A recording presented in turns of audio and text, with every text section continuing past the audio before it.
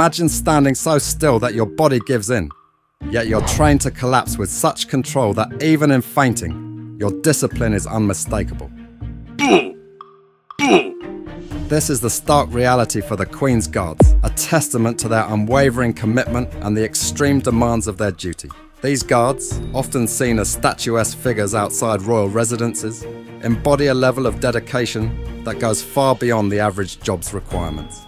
It's a role where standing perfectly still isn't just part of the job. It's a symbol of strength and resilience in the face of physical strain. The guards are trained to maintain their composure and posture to such an extent that, should they feel faint from standing for hours, often under the relentless British sun or the biting cold, they are instructed to faint in a very specific manner. Falling forwards, they must remain in their ceremonial stance, ensuring that even in this vulnerable moment, they uphold the dignity and formality of their role. A sneaky break-in that shocked everyone. In the early hours of July 9th, 1982, a rather astonishing incident unfolded that tested the limits of Buckingham Palace's security and left the world in disbelief. Michael Fagan, an ordinary man with no ties to royalty or the government, managed to find his way into one of the most secure residences on the planet. This wasn't just a simple oversight, it was a sequence of events that seemed almost impossible. Fagan didn't just breach the perimeter, he actually entered Queen Elizabeth II's very bedroom, sparking a nationwide conversation about security protocols. What makes this event particularly jaw-dropping isn't just the break-in itself, but how Fagan accomplished it. Climbing over the palace walls and wandering inside, he found the Queen's bedroom purely by chance. The Queen, finding herself face to face with an intruder, had to keep her composure and engage in conversation with Fagan until help arrived. The aftermath of Fagan's intrusion led to a sweeping review of royal security measures. Questions were raised about how someone could penetrate so deeply into the palace without being detected sooner. It was a wake-up call that even the most stringent security measures could be circumvented with enough audacity and perhaps a bit of luck. What it takes to wear the uniform. Earning a spot as a royal guard is no walk in the park. It's a position that demands more than just physical strength. It's about mental toughness, resilience, and a level of discipline most can't fathom. To wear the iconic uniform, candidates undergo a rigorous selection process that tests every fibre of their being, both mentally and physically. First off, there's the British Army Recruit Battery, BARB test, a challenging assessment that measures cognitive abilities, logical reasoning, and problem-solving skills. This isn't just about being fit, it's about proving you've got the mental sharpness to handle complex situations with the poise and decisiveness expected of a royal guard. Then, there's the physical aspect. The guards are known for their imposing presence, a critical part of which is their height. While the height requirements have recently been adjusted to be more inclusive, making the force more diverse, the fact remains that being a guard requires a certain physical stature and endurance. Standing still for hours, regardless of the weather, requires not just physical training, but an incredible amount of mental fortitude. Moreover, potential guards must showcase exceptional discipline and the ability to maintain composure under pressure. This isn't just about standing guard. It's about representing centuries of tradition and the dignity of the role they play in the UK's national heritage. The true story behind those red jackets and tall hats. The iconic red jackets and tall, furry bearskin hats of the Royal Guards aren't just for show.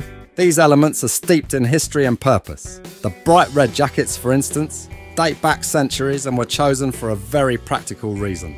The red dye was one of the most readily available and durable colours at the time. This made it easier to maintain a uniform appearance among the troops. Beyond practicality, the vivid red also makes the Guards stand out during ceremonial duties, symbolising strength and valour.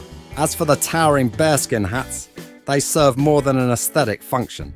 Originally intended to make soldiers appear taller and more intimidating on the battlefield, these hats have become a symbol of the Guards' prestigious role in protecting the monarchy.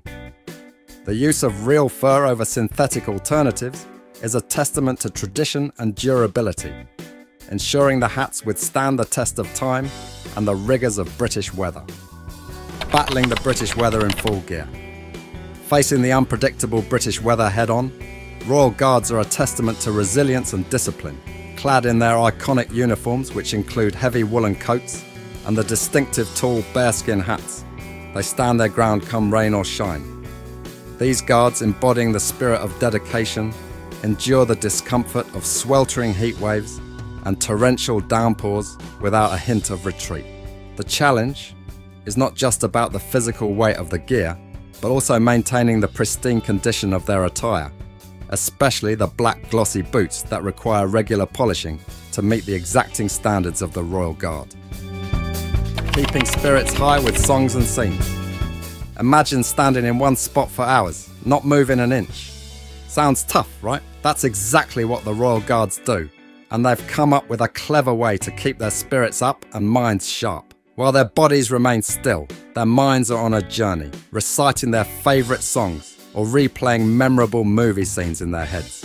This mental exercise isn't just about passing time. It's a critical strategy for maintaining focus and mental wellness under the strain of their duties. It helps them to momentarily escape the physical demands of their role and stay alert, ensuring they're ready for any situation. When guards and civilians share a moment. In the world of the Royal Guards, there's an unspoken rule of stoicism and silence. However, on the rarest occasions, this silence is broken, not by orders or duty, but by human compassion. Picture this: a scorching summer day in London, the heat radiating off the pavement, and there stands a guard, unflinching in his heavy uniform, a symbol of resilience. Then, an act of kindness from a fellow officer, offering a bottle of water. It's a moment where duty meets humanity. Accepting the water, the guard momentarily steps out of the role, not just as a protector of the palace, but as a person grateful for a simple act of kindness. This interaction, brief yet profound, reminds us that beneath the uniform, there's a person enduring the extremes for the sake of duty and tradition. Music and marches, a modern twist to tradition. Beyond the solemn marches and stoic faces, Royal Guards bring an unexpected twist to tradition. During ceremonial events, these iconic figures can suddenly shift the atmosphere from formal to festive by incorporating contemporary music into their routines. Imagine the Buckingham Palace courtyard echoing with themes from famous movies or popular songs, all played by the regimental band. This blend of modernity with tradition does more than entertain. It bridges generations, connecting the historic institution of the monarchy with the public of today.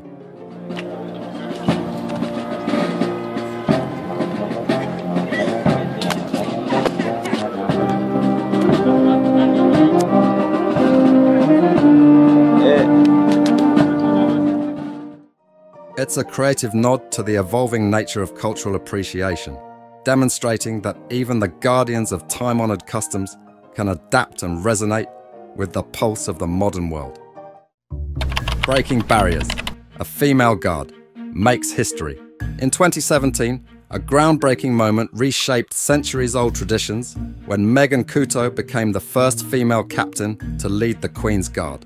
This historic event marked a significant stride towards gender equality within one of the most prestigious units of the British Army. Couto's appointment wasn't just a personal achievement. It symbolised a broader shift in military norms and practices, challenging and ultimately changing the perception of roles women can play in the armed forces. Her leadership during the changing of the guard ceremony at Buckingham Palace wasn't merely a duty, it was a powerful statement of progress, proving that honour, discipline, and leadership know no gender.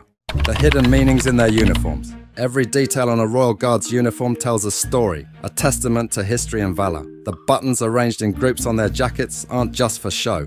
They signify the Guards' regiment, with each arrangement unique to a specific group, tracing back to olden times when such details could distinguish allies from foes in battle. The medals and badges they wear are not mere decorations, but symbols of personal and regimental achievements, each earned through dedication and exemplary service. Even the colour and style of their uniforms serve a purpose, reflecting roles and duties that have evolved over centuries.